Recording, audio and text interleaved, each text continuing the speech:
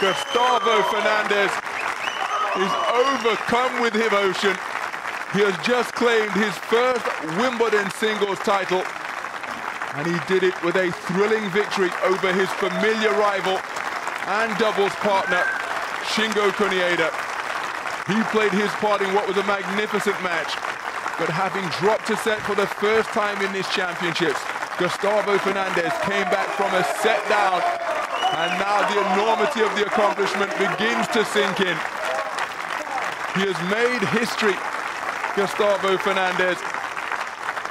He becomes the first man to win singles titles at the opening 3 Grand Slam events of the year, since wheelchair singles events were contested at all 4 slams.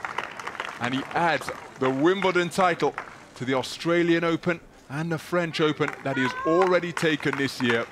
Wonderful moments that he's sharing with his team and his family.